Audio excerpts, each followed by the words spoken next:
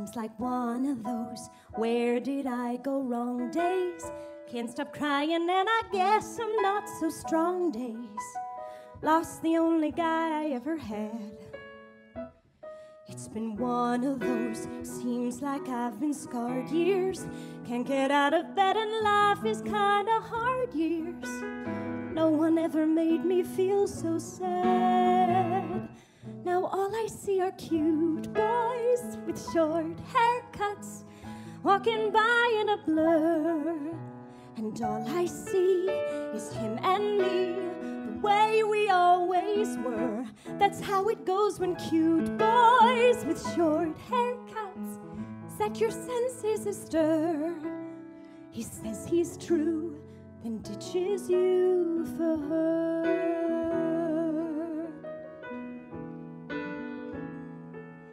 When you find a man, you don't want to lose him, but there's someone always thinking she can snare him, laying out the perfect little trap. You can play it safe, sure you've got a smart plan.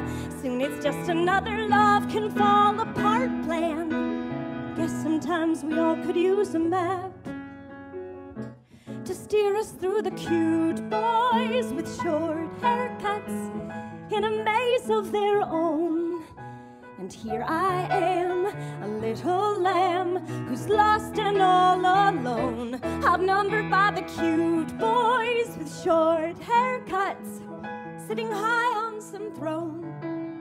I'm here below, unseen and so unknown. There was a time when everyone would notice me, before whatever strength I had was gone. I'd die for things to be the way they used to be, but nothing stops the world from moving on, and nothing stops the cute boys with short haircuts who surround me each day. I'm not so grand or in demand or pretty like they say, not pretty like the cute boys with short haircuts, with the games that they play, the games of all the cute boys with broad shoulders, loving all they survey, and loving being cute boys with low voices and low morals and no interest.